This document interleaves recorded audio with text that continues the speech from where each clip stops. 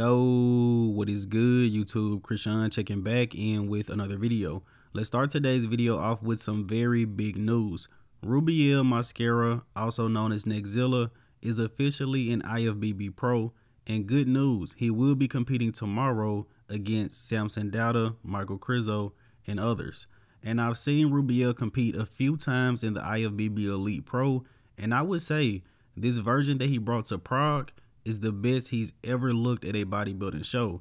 Now going into tomorrow's Prague Pro, how is he going to stack up against Krizo, Samson, Urs MD, and Nathan Diasha? I don't want to put too high expectations on Rubiel. He's definitely a freak and could shake some things up, but I'm just going to say he's going to be in the top 5. You guys can let me know in the comment section below if you have bolder predictions, top 2, top 3.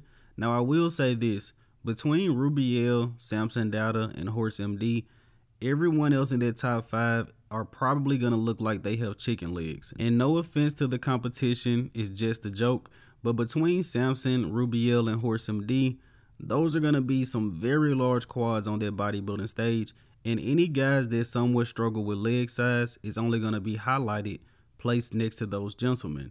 But I'm looking forward to seeing what Rubiel is going to bring to tomorrow's show. I'm excited, guys. Now let's switch over to Samson Dauda, the favorite to win, who recently posted up some updates, looking pretty impressive, by the way. And something I want to mention, you guys know I'm a huge fan of posing and presentation. Samson is probably the best poser in men's open bodybuilding, and I think that will make a huge difference at this weekend's Prague Pro. Between Nathan, Urs MD, Michael Krizo, Rubiel, nothing against them, but they aren't the best posers, don't really hold the poses for that long. Samson Dauda, a completely different story. Samson has the shape, he has the muscularity, and it seems like he's adding a little bit more detail from show to show. Once again, I'm predicting Samson to bring home another pro win. And let's switch over to Marcelo De Angelis, Urs MD. He posted this up at about 1 day out.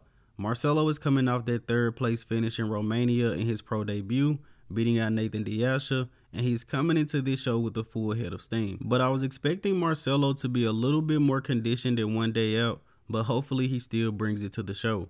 It was already pretty competitive with Samson, Krizo, and Nathan, Roman Fritz, Shu Ming Yan, and now we also have Rubiel Mosquera in the mix. Urs MD needs to tighten up a little bit. Now before we get into the classic physique competitors, I did want to touch on Nick Walker. Nick Walker, of course, injured his hamstring and a small strain to his calf and was unable to compete at this year's Olympia, but Nick Walker said he will be back and better, as we all expected. And I've been hearing the conversation of should Nick Walker get a special invite, and of course he should. He's the mutant Nick Walker. And I thought special invites were given at random, but in the past few years, a couple of guys have said that they were applying for a special invite. So if Nick Walker applies for a special invite, I don't really see a scenario where they turn it down. He's the mutant Nick Walker. But I do want to mention this.